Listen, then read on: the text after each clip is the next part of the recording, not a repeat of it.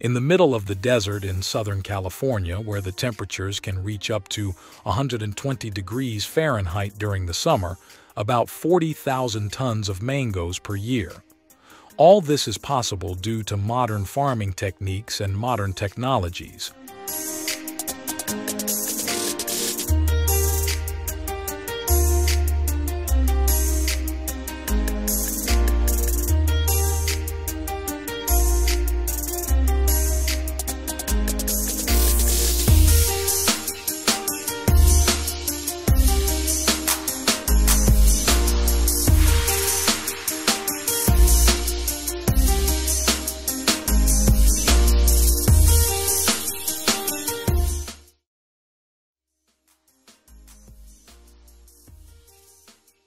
Hello everyone, are you a mango lover?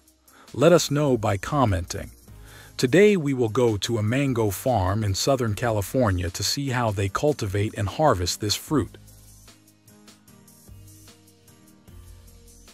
In the U.S., the modern cultivation of mangoes has advanced to the point that they can now be grown in temperate zones. Thanks to this, mangoes can now be grown in climates where it was previously impossible to do so. Farmers are also benefiting from the new technique in terms of increased mango production per tree. More fruits are being processed as a result of the tree's increased growth rate.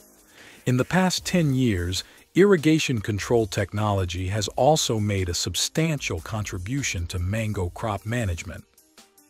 The use of radial telemetry and smart sensing precision technologies, such as soil moisture sensors, and bore-level monitoring devices has enabled the automation of irrigation, leading to greater efficiency by the decrease of inputs such as fertilizers, fuel, and labor.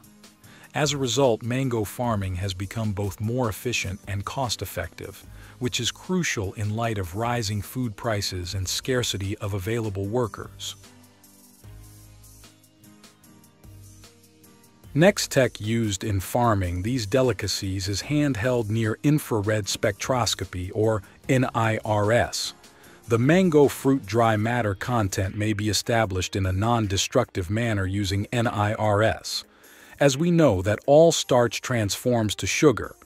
Thus, measuring the dry matter level of fruit can give us an idea of how sweet it will be after it is matured. Amazing, right? This method has been validated as a reliable indicator of both harvest readiness and food safety. Speaking of the fruit itself, the time needed for a plant to mature from blossom to ripe fruit is influenced by the surrounding environment's temperature. That's where the heating unit comes in.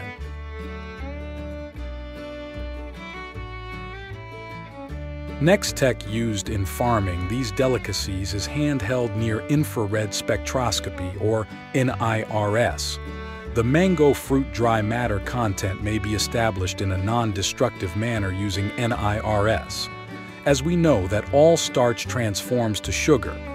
Thus, measuring the dry matter level of fruit can give us an idea of how sweet it will be after it is matured. Amazing, right? This method has been validated as a reliable indicator of both harvest readiness and food safety. Speaking of the fruit itself, the time needed for a plant to mature from blossom to ripe fruit is influenced by the surrounding environment's temperature. That's where the heating unit comes in. Mango grafts of commercial kinds need to be planted closely together for the ultra-high density plantation method to work well.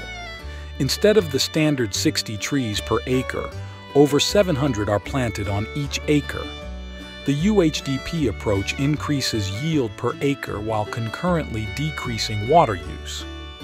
The result is the most efficient use of the available means, an ultra-high density. Orchards irrigation is especially important after pruning and during fruiting. Drip irrigation is a very efficient method of water conservation. Mango orchards flourish when high-density planting is combined with cutting-edge techniques in pruning, fertigation, and watering. These new modern farming techniques and technologies in the United States allow for the annual harvest of hundreds of tons of mango. The evolution of agricultural equipment has resulted in greater productivity and less labor intensity. Every year, American farmers can bring in massive quantities of tasty mangoes because of modern technology.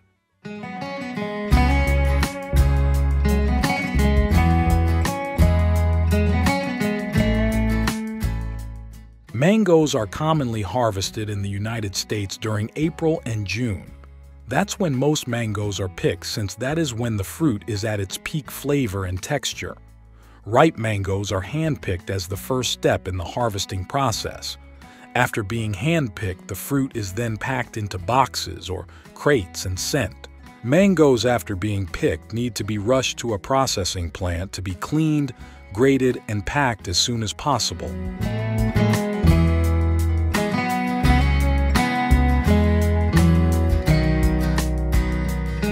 After all, you don't want the fruit to lose its taste.